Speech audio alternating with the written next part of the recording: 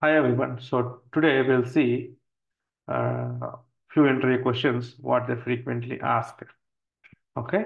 So I'm just going to cover only two interview questions. Okay. The workflow level. Okay. So the first thing is suspending the workflow. They can directly ask that. So how to use this suspending the workflow? So can you explain where this option is available, or else they can give a scenario like this. I have a workflow. I have session 1, session 2, session 3, and session 4, session 5. Okay. So this and this got completed already. Due to some error, this and this got failed.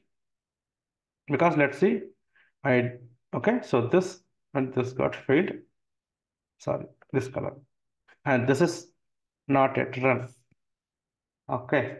So this two got failed, or else let's assume only one got failed.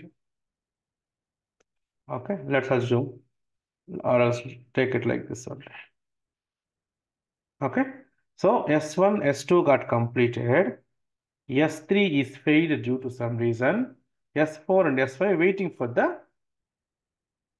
dependency. So S3 should complete.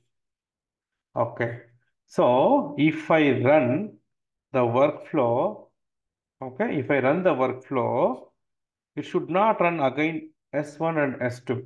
I want to run from S3. Okay. So you can say that we can right click on that and you can restart from this particular task. Yes, you can do that. Suppose you have multiple failures. Let's see, this also got failed. Let's see, there are two sessions.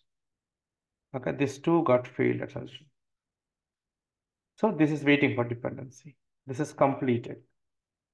If you enable this option, suspend the workflow option in the workflow level. So what exactly it will do is, whenever you enable the suspend the workflow option, suspend on error or something, okay? If you restart or you are starting the workflow, so it won't run this two. It will execute the failed sessions, then whatever it is not run yet, that also will run. So what is the main thing, or else where the main key point you have to remember here is, so already completed sessions, it will not run. So it will save a lot of time. Okay, suppose let's assume we have 20 sessions. 10 already completed. 11th one got failed. So usually if you restart, right? If you start the workflow, what it will do? It will start again from first. Correct? So if you use this suspend on error option, suppose any of the session failed due to some error, if you start the workflow, just whatever the failed session is there, from that particular point, it will run. Okay, it won't run already completed sessions. It will run only the failed sessions, and whatever that sessions which is not yet run, that also it will run. So only thing, the key point here is whenever you enable the suspend on error option in the workflow level, okay, so then what exactly it will do is, just it will run only the failed sessions, and which not yet run. Those things only it will run. Already completed sessions, it will not run. So it will save a lot of time if you have n number of sessions in your workflow. Okay, suppose if you take some of the project which I worked, there is a session, it contains like, mapping contains like, we have 28 sessions. So such kind of workflows if you have, right, this will be really helpful. So where these options are available, suspend on error. So this is available in the workflow level, and You can see that. So you have to go to the general. First, you have to go to the workflow, go to the edit option, then click on the general. See suspend on error. This option, if you enable, so whenever you run the workflow again, it will not run already completed sessions. It will run only failed sessions, and also it will run what are the sessions waiting for the dependency or waiting for this sessions, failed sessions, it will run. So the only key point you have to remember here is if you enable this option, if any of the session failed due to some error, so it will run only the failed and not run sessions. Failed and not run, whatever as of now, not run. Only completed, it will not run again. So if you have n number of sessions in your workflow, it will save a lot of time. Okay, that is the point. That is the suspending on error option. So they may directly ask it, or else they can give the scenario like this. So these are the this is my workflow. So this particular session got failed due to some reason. So I don't want to run again from starting. So how to do that? You can use the suspend option. Okay, so there is one question, and one more question we are going to cover today is resume from last checkpoint. So this they can ask directly. So can you explain what is mean by resume from last checkpoint? Or else they can ask, so can you tell me where this option, what is this option and where it is available?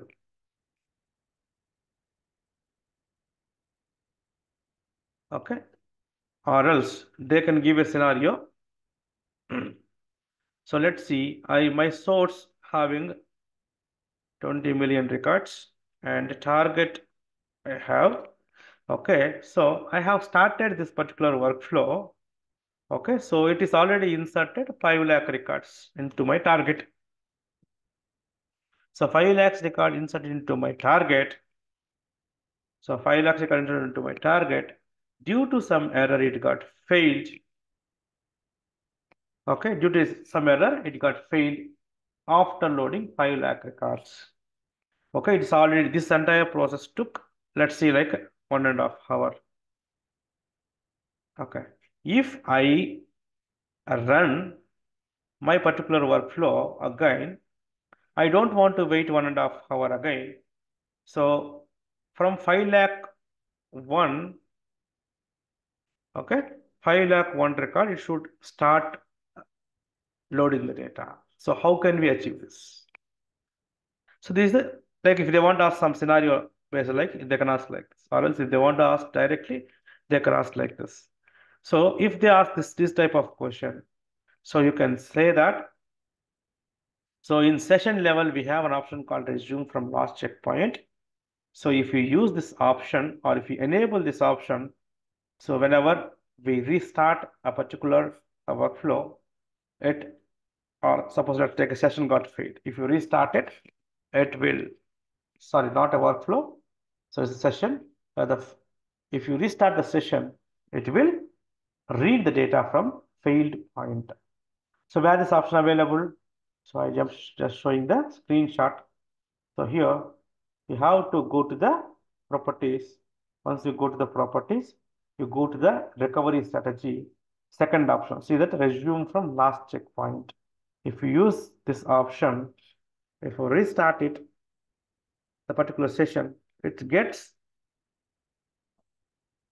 it just read the data from the failed point. So what the failed point here? So after loading the data, 5 lakhs into target, it got failed due to some reason. So I'm just saying, giving example, not only 5, anything it will be. Suppose it got failed after reading 1 lakh. Suppose, sorry, loading. So after 2 lakhs loading, it got failed. So again, I don't want to start from first record onwards. Some people, what they do is like, so they ask the question like this, resume from last checkpoint. Some people ask the question like this. Some people, they want to confuse, they can ask like this. So answer will be only one. If they ask like this, you just explain that resume from last checkpoint. So we have an option in the session level. If we enable that, it will extract the data from last failed point. So this is the way you have to explain this resume from last checkpoint. So suspending the workflow as I said. So what is suspending? Suspending the workflow on error. So that is the, if they ask like that only, you can explain the same scenario. So what exactly it does? Suspending the workflow on error. So, I mean, whatever the completed sessions, it will not run again. If you restart the workflow, it only restart the failed sessions. Then whatever the sessions which is not yet run. So the only use of this one is, so it will save a lot of time because already completed sessions we are not going to run again. So this is very small. Let's see you have like a 30 to 35 sessions you have in the workflow. So what you will do that case? 20 already completed. It took like 2 hours already. So such kind of cases, it will be very useful if you enable that suspending on error. So that's available in the workflow level. So this option available in the session level. So you have to note down this part. So this will be very useful. I think this is the frequently asked question. So this nowadays this also they're asking. So they can ask a scenario like this. Okay, so I think it's clear for everyone. So we'll see in the next session with different topic. Thanks so much.